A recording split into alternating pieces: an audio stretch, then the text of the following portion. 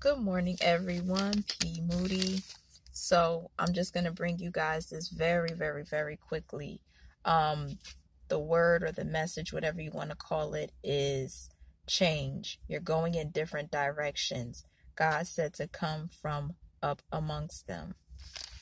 We're going to go to 2 Corinthians 6:15 through 17. Again, that is 2 Corinthians.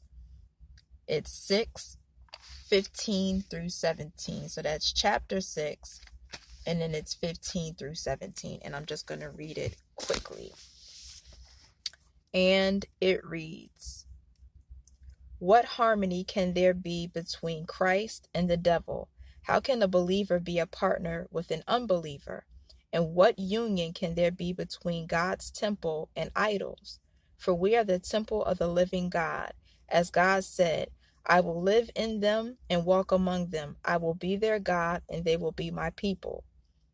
Therefore, come out from among unbelievers and separate yourselves from them, says the Lord.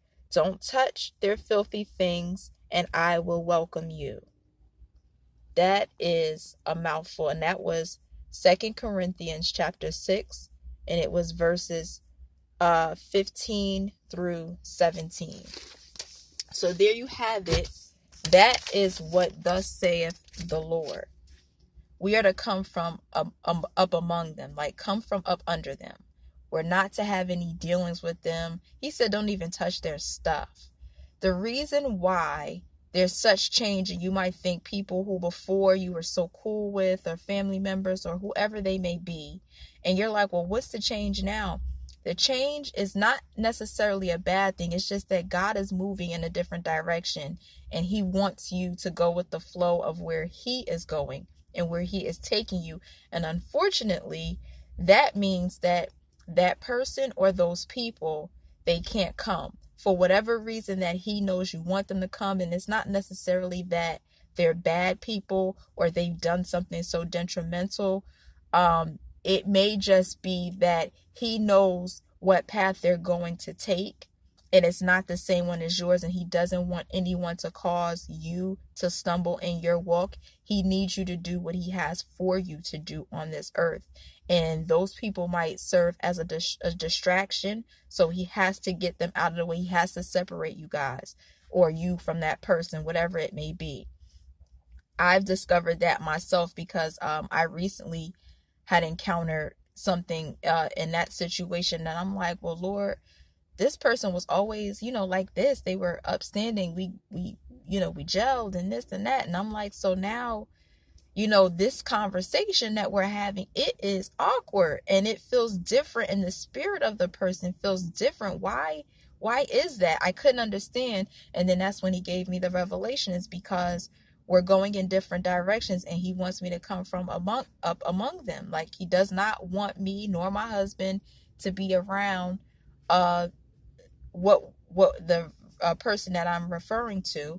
And it's unfortunate. And even though that person has I would think a good heart, but a lot of the conversation, the tone of it seemed to be a lot different from what I was used to having with that person, that I was just like, And I am a discerner of spirits, so I detected a different spirit, and I was like, I can't. This stinks because I want to be around this person so bad, but this conversation is showing me where they are in their life, and I can't be a part of that, and I can't subject my husband.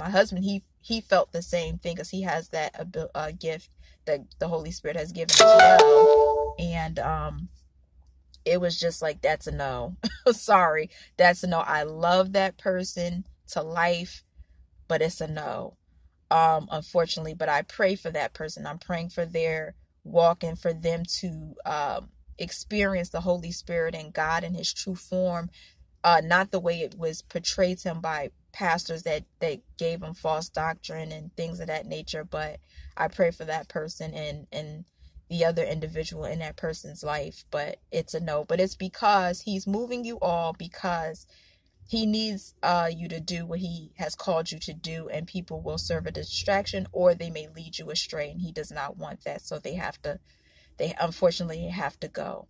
But that is the word, that there's a change in the direction. Get from up under them, excuse my tongue tied today. Get from up under them, because